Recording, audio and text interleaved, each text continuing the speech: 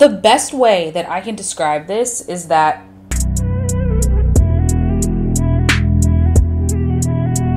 hey vibes, welcome back to my channel. Welcome back to another video. If you're new here, welcome. My name is Brooklyn. This is Vibe with Brooklyn. And in today's video, girl and boy, we're getting straight into it, okay? So I'm a little late. I meant to have this video out to you guys some odd weeks ago, but that's okay. So we're doing none other than the new Fenty Skin Butta Drop. So yeah, without further ado, please like, comment, subscribe, and let's get straight into today's video. So I have already dipped into this, so there isn't a packaging on it. It's just, I couldn't wait, okay? Like, I've had it for a while, I couldn't wait, but I was like, they'll understand, okay? This is the new Fenty Skin Body Butter. It is this really beautiful pinky pomegranate shade. I know some people were thinking it was like a fruitier scent, might have been a fruitier scent just because of the shade, but no, this is the Butta Drop Vanilla Dream Whipped Oil Body Cream. This is the third extension from the first two. We have the original and then obviously the holiday one that came out during the holidays, with this being the newest one.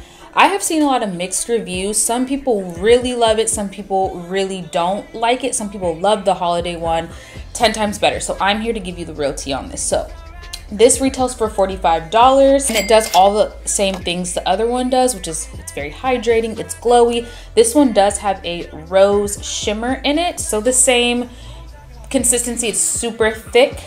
We're going to put some on our hands. This is like probably way too much, but I just really want to show you guys what it is looking like. So I'm gonna rub it in.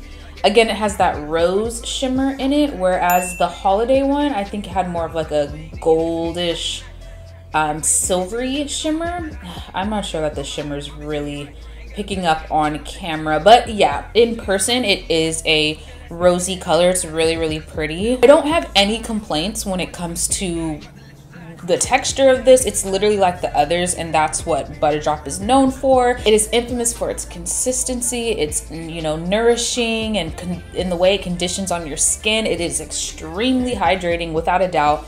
This one literally is no different. So now it's like pretty much rubbed in. It says that it renews dull, flaky skin, reveals smoother, softer skin. Yes, this does. Your skin will instantly be just so soft and smooth. I love using this stuff at night. You can use it whenever you want. But like after a shower, it's just the greatest. So I want to talk about the scent, because that has been the like talk of the town right now. If you Google this stuff, if you're on any social media platform, people are really getting into the smell of this. And the best way that I can describe this is that yes, it has a vanilla smell, but unlike the holiday edition one, that has a warmer scent. It felt very just decadent, just like I was being wrapped in just like a warm blanket, right? This one smells very cold. It smells like vanilla ice cream to me, and I think that you have to really enjoy vanilla to like this stuff. It's like a cool toned vanilla scent, if you guys get what I'm saying. And I feel like a lot of people like or love when a vanilla is kind of warm and just heavenly, and this one isn't that, in my opinion. It does